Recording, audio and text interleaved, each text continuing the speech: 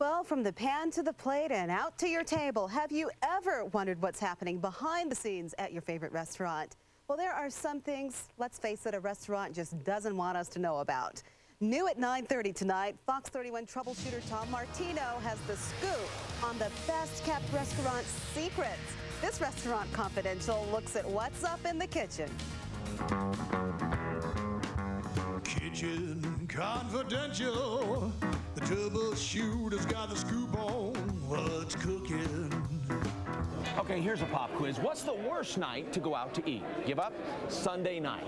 That's because workers are burned out from a busy Friday and Saturday night. Sunday's the worst, without a doubt. Chef Tom Thompson is willing to dish the dirt on the restaurant industry. He says, speaking of Sunday, stay away from the seafood. Seafood generally you get in towards the end of the week. Wednesday through Saturday is probably the best days for seafood. Monday is not a good day. Sunday is not a good day. You'd be hard-pressed to see a chef eat at a buffet. That's because they know the warm food is supposed to be kept at or above 145 degrees to prevent bacteria growth. And cold food can be even more dangerous if not kept cold enough. Salad bar is worse because between 45 and 145, that's the danger zone where bacteria grows.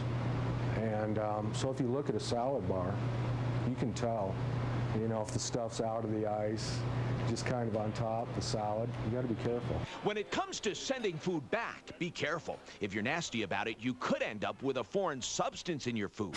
And according to one veteran chef, there really is a 3-second rule. That means when something drops on the floor, they'll pick it up and use it anyway, if they get to it quickly.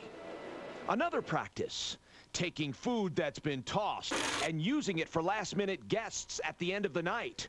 This is an extreme measure and fortunately not practiced by many. So where do you get the most consistency in product and service? The chain restaurants probably do the best. I mean, they're the ones with the manuals on how to do everything. Everything is done by the book. So believe it or not, they're probably the best. And you know the best time to go to a restaurant? About an hour after it opens. They start getting into the groove. If you go too early, they're not quite ready.